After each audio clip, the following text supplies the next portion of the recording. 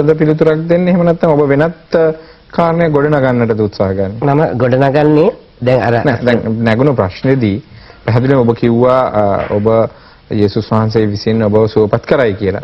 දැන් එතනදී මතුවෙච්ච පළවෙනි කාරණේ අනුර සරත් මහත්මයා රුක්මලීනන් අහ ප්‍රශ්න තමයි මේ ආකාරයට ඔහුගේ සහෝදරයාවත් ගෙනහිල්ලා මේ යාඥා කරා. නමුත් ඔහුගේ මේ සහෝදරයා සුවපත් වීමක් නැහැ, මිය ගියා. මේ ආකාරයට තවත් මියම් ගණනාවක්ම සිද්ධ වුණා කියලා. ඉතින් එතකොට එහෙම තියෙද්දී ඔහුගේ ඒ ප්‍රශ්නේ යොමු වෙන්නේ දැන් ඔබ කියන ඔය ආකාරයේ විශ්වාසයක් තියාගන්න පුළුවන්ද මේ යාඥා තුලින් ලෙඩ සුව කරගන්නට පුළුවන් කියන විශ්වාසය ජනතාවට ඇති කරගන්න පුළුවන්ද? දැන් ඒ කෙනාවගේ යොමු කරලා තියෙන ලංකාවේ පෙන්තකොස්ත සභාවට.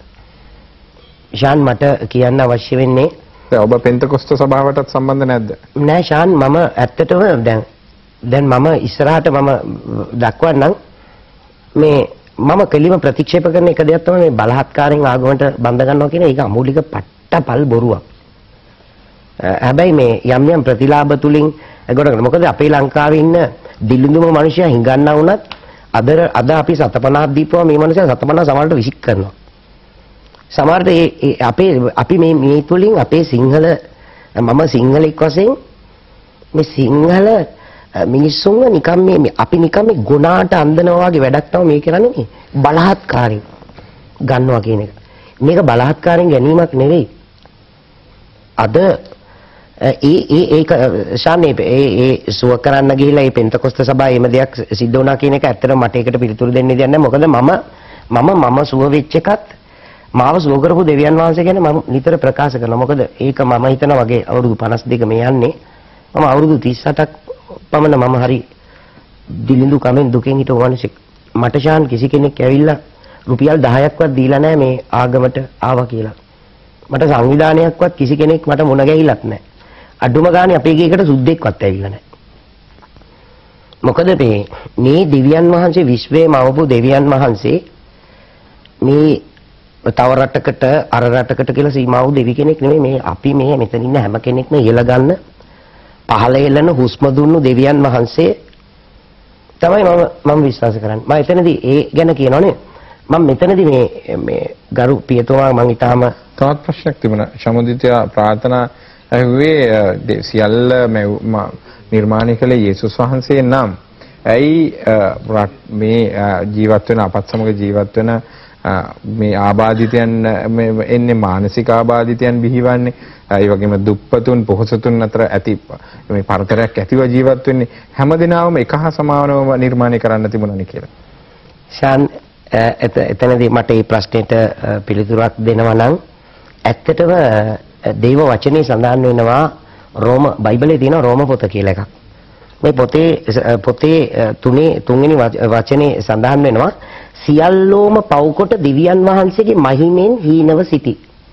දැන් පොළවේ දැන් මම යන්නේ දැන් ඇත්තටම මම දැන් මෙතන ඇත්තටම දැන් මෙතුමාලගෙන් ගොඩ වෙන්න ඕන එක දැන් මම මේ කොහෙදෝ පේමන්ට් එකේ ඉඳලා ආපු මිනිහෙක් තමයි දැන් දෙවියන් වහන්සේ නියෝජනය කරන්නේ.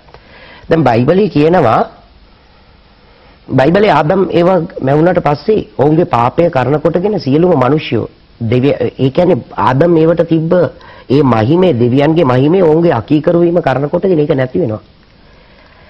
ඊට පස්සේ ඒකේ රෝම 6:23 සඳහන් වෙනවා පාපේ කුලිය මරණය. එතකොට එතනින් තමයි මරණය පොළොවට එන්නේ කියන්නේ. මොකද මං එතනද දෙවියන් වහන්සේ නිර්මාණය කරා පොළොව මැව්වා කියන එකේදී මම එකඟ නොවුණා නම් අද මම සම්පූර්ණ ගැඹුරින්ම දෙවියන් වහන්සේට මට දෙවියන් වහන්සේ දරුකම දී තිබෙනවා. එතකොට යේසුස් වහන්සේ නැගුණ ප්‍රශ්නේ ඇවිල්ලා දෙවියන් වහන්සේ නම් සියල්ලම ඇවුනේ කියලා. ඇයි මේ පරතරයන් ගොඩ නැගුණේ කියලා ආබාධිතයන් හැටියට පුද්ගලයන් ඉපදෙන්නේ හොඳ නිරෝගී පුද්ගලයන් ඉපදෙන්නේ ඒ වගේම ඇති නැති අය ඉපදෙන්නේ අප දුප්පත් පොහොසත් ભેදයන් එක්ක. ඉතින් මේ දෙවියන් වහන්සේ විශ්වයන් සියලු දෙනාම නිර්මාණය කරනවා නම් සියලු දෙනාම එක හා සමානව නිර්මාණය කරන්නේ. ඒක තමයි ශාන් පළවෙනි යුවල මැවීම කරන කොටගෙන ඒ දෙන්නගේ අකීකරු වීම කරන කොටගෙන තමයි ඊළඟට උපදින හැම කෙනෙක්ම පාපේ කරනකොට උපදින්නේ. එතකොට රෝගීන් වෙන්න පුළුවන්. එතකොට නොඑක් අංග විකල අය වෙන්න පුළුවන්. සමහර විට දෙවියන් වහන්සේ පිළිගත්ත දෙවියන් වහන්සේ තුල පවතින අය තුලින් නිර්මාණය වෙන මා තුලින් මගේ නෙවෙයි දැන් මගේ දරුවන්ගේ දරුව පවා මම විශ්වාස කරනවා අපි දෙවියන් වහන්සේට ඉතා ලැබිව දෙවියන් වහන්සේ තුල ජීවත් වෙනවා නම් මං හිතන්නේ එහෙම දෙයක් ඒක ඇත්ත ඒ කියපෝ කාරණේදී ඇයි මෙහෙම ඉපදෙන්නේ දැන් මමත් ඉස්සර මම කියනවා දෙවි කෙනෙක් ඉන්නවා නම් මෙහෙම වේද කොයිද දෙවි කෙනෙක් ඉන්නේ කොයිද දැන් මම බිම් බලාගෙන හැමදාම දෙයියොන්ට බැන හිටියා දෙවියෝ ඉන්නේ බිම නෙවෙයි දෙවියෝ ඉන්නේ උඩ ඉතින් උඩ ඉන්න දෙවියෝ මට හම්බ වෙච්ච දවසේ ඉඳලා තමයි මම උඩ බලන්න ඉගෙන ගත්තේ ඉතින් ශාන් මම අවසාන වශයෙන් මම මේක පුංචි ප්‍රශ්නයක් මේ ප්‍රීතුමන්ට මේ ප්‍රශ්නය යොමු කරන්න ඉස්සලා ඉතින් ඔබ කිව්වා බයිබලය තමයි ඔබලත් මේ අදහන්නේ කියලා. ඒක කතෝලික සහ ක්‍රිස්තියානි සභාවන් එක්ක ඔබලා කොහොමද වෙනස් වන්නේ? ඒ තමයි කිටියෙන් කියන උදාන. එකම දෙවියන් වහන්සේගේ එකම දරුවෝ මම ගැන මෙතුමා මේ පූජකතුමා ආඩම්බර වෙන්න ඕනේ. මොකද මම දෙවියන් වහන්සේ පිළිගෙන මම දේවදරුවෙක් වීම ගැන. කිසිම වෙනසක් නැහැ මේ බයිබලේ දෙකම එක තමයි කියා තිබෙන්නේ. මූල ධර්මවාදීන් කියන එකේ තේරුම තමයි බයිබලේ තියෙන එක වගන්තියක් තුලින් පොඩ්ඩක් මේ මූල ධර්මවාදීනුයි මේ කතෝලික ප්‍රියතුමන්ලා අතර ගැස්ටෙන් තියෙනවා. මොකද රූප වන්දනාවෙන් පලාදුව පල්ලා කියලා දෙවියන් වහන්සේ ප්‍රකාශ කර තිබෙනවා. සමහර විට අපි දැක්ක දෙවියෝ තමයි සල්ලි ටිකක් හොඳට තියෙනවනේ අඩියක් පුඩියක් ගහලා ඉන්නවනේ හැමදාම නත්තල් වගේ. ඒ වගේ දෙවි කෙනෙක් තමයි මමත් දැක්කේ ඉස්සලා. පොඩ්ඩක් අර මේ නත්තලක් එනකොට පොඩ්ඩක් අඩියක් පුඩියක් ගහලා ඉන්න. එහෙම දෙයක් තමයි මමත් දැකලා තිබ්බේ. දැන් මේ ගමු පැත්ත හැම පැත්තම බලපුවම ඇත්තටම මිනිස්සු ඇත්තටම ඒ නොයෙකුත් පසුබිමෙන් කොහොම හිටියත් ඇත්තටම කතෝලික කියන්නේ ක්‍රිස්තුස් වහන්සේ කියන කෙනා මිනිසෙකුට දකින්න විදියක් තිබුණේ නැහැ. ඒ ක්‍රිස්තුස් වහන්සේ ආවේ මොකටද කියලාවත් මිනිසෙකුට දකින්න. ඒ අර්ථය සම්පූර්ණයෙන් ඒ තුලින් වැහිලා තිබුණේ. ඒ වැහුණට පස්සේ මේ කතෝලික සභාවෙන් එළියට ආපු මාටින් ලූතර් හරහා තමයි මේ පෙන්තකොස්ත සභාව මේ රූප වන්දනාවෙන් අහක් වෙලා හරි දේ හරි විදිහට කරන්න කොටසක් දීවුනේ.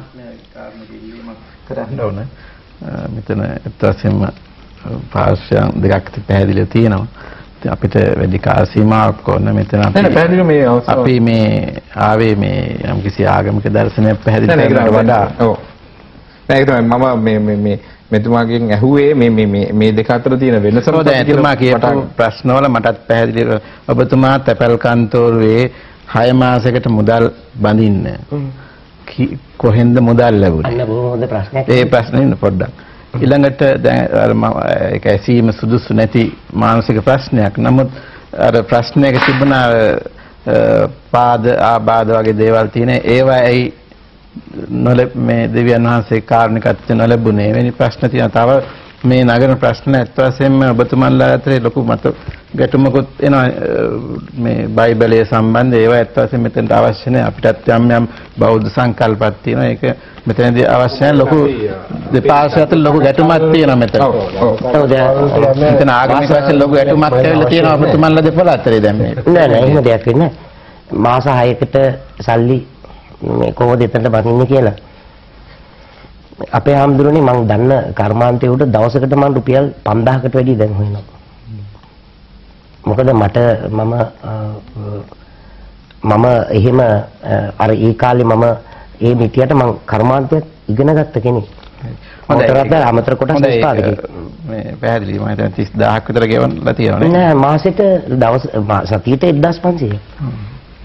කල්ැතුවම වෙන් කරගෙන තියෙනවා ඒකට. සතිපතා වෙන් කරගන්නවා. ඒකම තව දැන් බැඳි ආගමට හැරවීම සම්බන්ධයෙන් ලොකු ප්‍රශ්න තියෙනවා. මයින්ඩ් කන්ට්‍රෝල් කියලා තියෙනවා. thought control, information control කියලා දැන් මනස පාලනය කරන මේ මෝහනය කිරීම තුළින් ඒ වගේම සිතන තියෙන ඉඩකඩ අවහිරය කරනවා. ඒ වගේම තොරතුරු ගලායම් පුද්ගලයෙකුට එක තැනක් කොටු කරලා තියෙන ඒ වගේ මාධ්‍ය මගින් පුද්ගලයන් මානසික විකෘතිතාවයට පත් කළාට පස්සේ ඔළුවට මානසිකව දැම්මට පස්සේ යමක් ඒකම සත්‍යයි කියලා ඒක තුලම රැඳිලා ඉන්න. එවැනි තත්ත්වයක් තිබෙනවා. ඒකම ඔබතුමා දන්න ඇති පිස්සුවත් තිබිච්ච ආගමික යාඥා මධ්‍යස්ථානයක ගංජනටි තම්බල දීලා ගමේ මිනිස්සු කලබල වෙලා ඒක විනාශ කළ දැම්ම පහුගේ වකවානේ. එවැනි තත්ත්වයන් හුඟක් තිබෙනවා.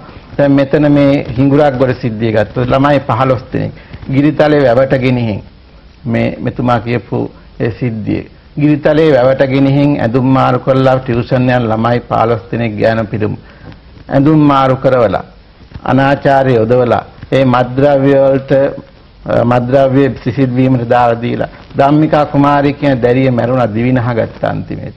ඒ මැරුණාට පස්සේ අන්තිමේට හිඟුරක් ගොඩ යාඥා මධ්‍යස්ථානයට පහළ දුන්නා. පහළ දුන්නාට පස්සේ හඟුරන් සිරිකට සිරිසීවැලි කියන හාමුදුරන්ට ඒකට සම්බන්ධුණයි කියලා පිහිය කණ්ඩ සිද්ධ වුණා. ඊළඟට තව සිද්ධීන් තියෙනවා. මේ ඒකට සම්බන්ධ මින්නේරිය ප්‍රදේශයේ කැම්ප් එකේ දෙන්නේ දිවිනහ ගන්නවා ලෝකාන්තයෙන් පැනලා මේ දෙන්න මොකද කියන්නේ දෙන්නගේ දෙවියන් වහන්සේගේ මඟට යන්න ඕනේ කියලා අවසාන වශයෙන් ඒ දෙන්න ලෝකාන්තයෙන් පැනලා පාරාදීසයට යන්න පයින්නවා. මේක මින්නේරිය හමුදා කඳවුරේ සිද්ධ වුණේ. ඉතින් මෙවැනි හැරවීම මං හිතන්නේ හැරවීම සහ හැරීම කියන දෙක නිර්වචනය විය යුතුයි මෙතන. ඒ එකම ඉන්දියානු ආණ්ඩුක්‍රම ව්‍යවස්ථාවේ තිබෙන හොඳයි මම ඔබ වහන්සේට ඒ සඳහා අවස්ථාව ලබා දෙන්නම්. අපි හොඳ ඉක්මනින් ඔබ අවසන් කරන්න. දැන් මේ මූලධර්මවාදීන් හැටියට මම ඔබ ඍජුවම එහෙම කියන්නේ නැති වුණත්